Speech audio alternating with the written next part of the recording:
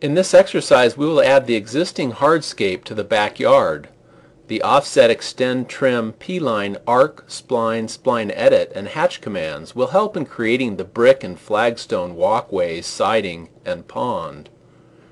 I'll begin by opening up the concrete drawing that I created previously, and then I'll add the reference geometry for creating the brick walkway, siding, and flagstone.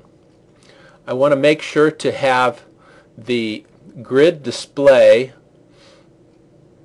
and the object snap and the object snap tracking on at the status bar, as well as the running object snaps endpoint, intersection, and extension. Using the line command, I'm going to zoom in on my backyard area, and with the extension option, I'm going to draw a line that extends 13 feet 2 inches down, and that will be my reference point for my walkway. I will use the offset command to produce the reference point for the bottom of the brick walkway here.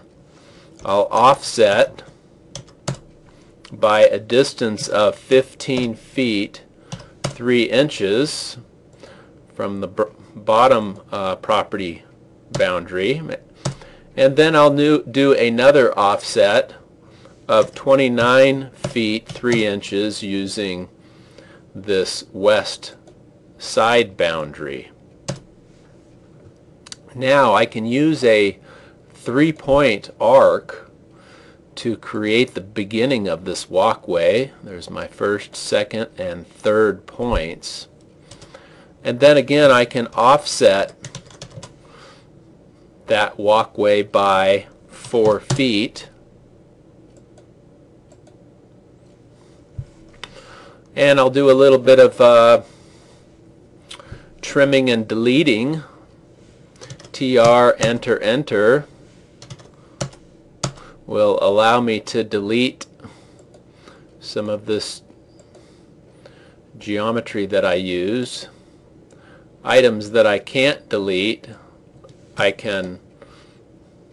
or that I can't trim, I can simply delete. And there's a little portion up there as well. The section of the walkway here is 2 feet 8 inches, so again I'm going to use my offset command, but first I will need to explode my concrete boundary so that I can offset, in this case, by a distance of 2 feet 8 inches. This particular portion of the brickwork is 16 feet 3 inches long, so using my extension object snap tracking, I'll type in 16 feet 3, and then I'll come straight down.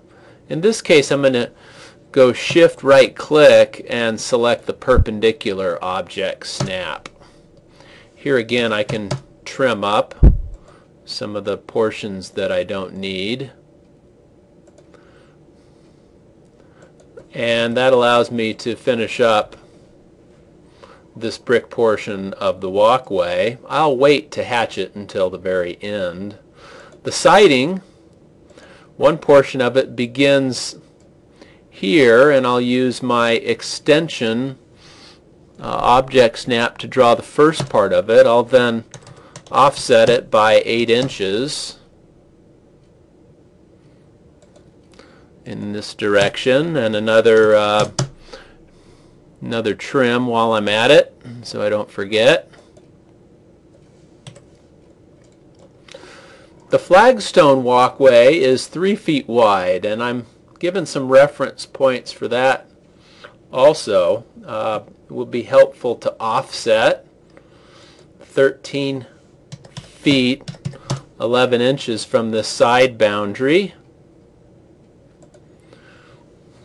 and then I'll want to come down 13 feet 7 inches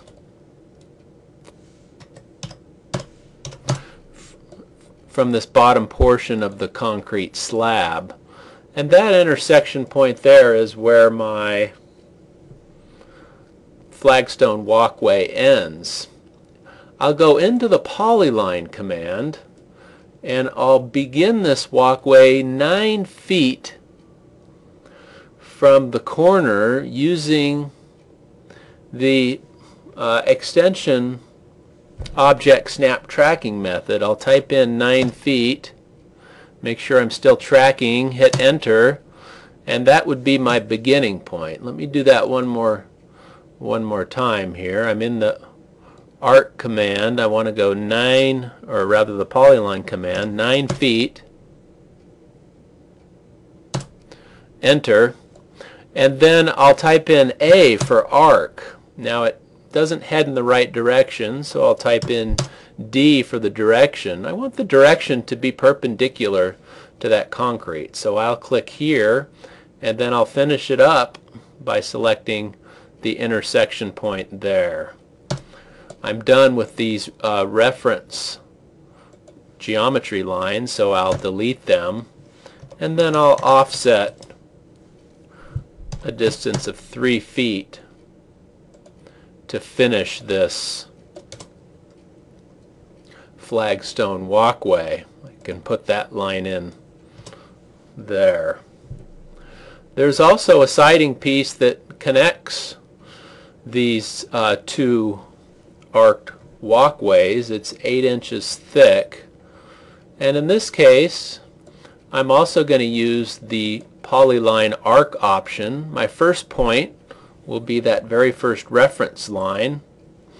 I'm going to type in A for arc, and again I'll need to go D for direction. It also begins perpendicular to the walkway in this direction, and then I'll end it at this point here. I can trim that line up, and I can also offset it by 8 inches. Do another little trim there.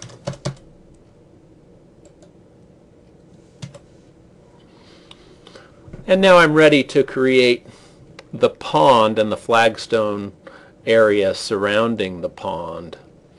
To do the pond, I'm going to use my SPLINE command, which is on the draw panel, or you can type in SPLINE. I'll zoom in on this pond area a bit. Begins here. In this case I want to turn, you might want to turn off your O-snap at a certain point to help control that. The more control points you have, the more control you have. I just want to get the general shape of this pond, and it's really up to us exactly how we want it to turn out. I'll finish it up right here. So that's the walkway. For the pond itself, I'll also use that SPLINE command, and this kind of has a unique shape to it. You can feel free to customize a bit.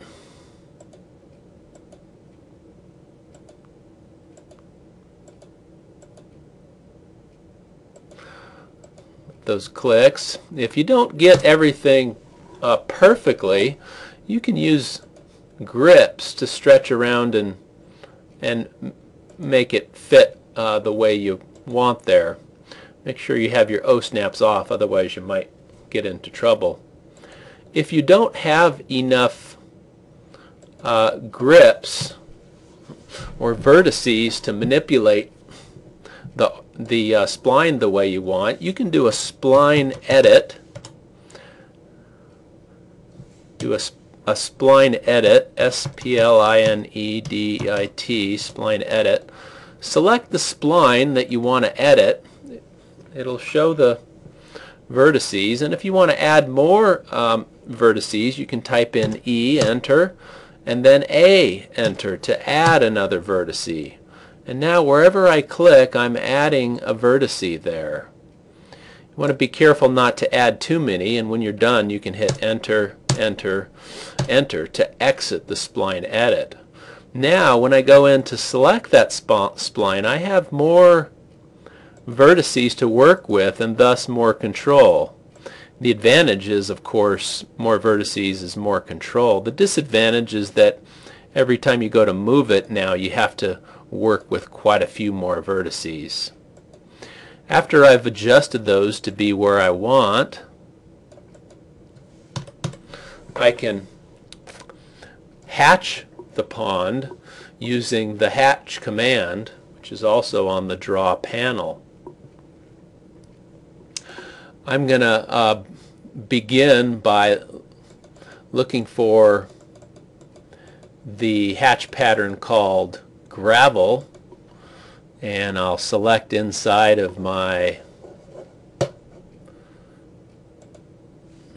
flagstone area here. It looks pretty good. The scale is a little off. I'll change that to 25. That looks better. While I'm at it, I'll also hatch that walkway. I'll hit close or enter to finalize that hatch. To do the pond portion, there's a special gradient option in hatch, and I'll click in the hatch area. I can change the colors to look like a pond. I'll choose blue and cyan for the two colors, and then you can choose which option you like there. That looks good. I'll hit enter to accept. Finally, I can come back and finish up my brick walkway here with the hatch pattern. I'm going to delete that reference geometry first. Here I'll be looking for the brick hatch. Whoops, defaulted to the gradient. Let me undo that. I'm going to be looking for the brick hatch pattern, so let me come down and see if I can find that. There's the brick. Click in the brick area. In this case I want to give it a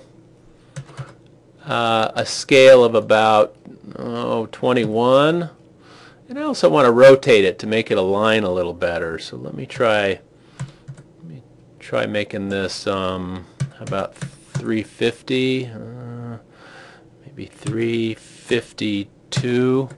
Just trying to get it to line up a little bit better. There's 345. That looks pretty good. Let me hit enter to accept that. So there's my brick hatch, and I've completed the hardscape for my backyard.